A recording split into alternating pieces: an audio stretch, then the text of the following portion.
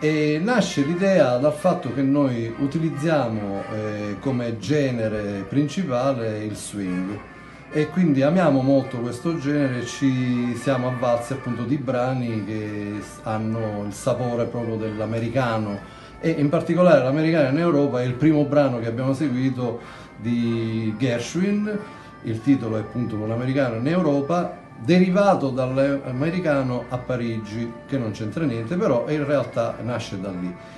Il genere che utilizziamo, jazz, non è, ma è swing, swing e quindi tutta la parte dell'America centrale, newyorkese, e in particolare i brani tipo New York, brani di Frank Sinatra, brani di altro genere, e poi dall'America Latina, quindi per Sprado, il cha-cha-cha, il mambo, la rumba, e in particolare poi abbiamo utilizzato alcuni brani che nascono nell'America Latina come tango argentino, però noi abbiamo messo nel nostro repertorio i brani di Astor Piazzolla. Noi siamo fondamentalmente sì una band, orchestra, ma siamo anche un'associazione.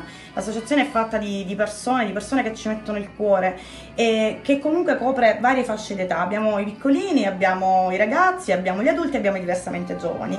E questo però comunque queste differenze di età non sono degli ostacoli per noi, sono sempre delle risorse e la musica ci aiuta comunque ad accomunarci tutti. Proprio per questo pensiamo che la musica sia fondamentale, sia importante per un percorso di crescita sano anche dal punto di vista relazionale. Per questo motivo proprio volevo aggiungere che i nostri corsi di musica sono sempre aperti tutto l'anno.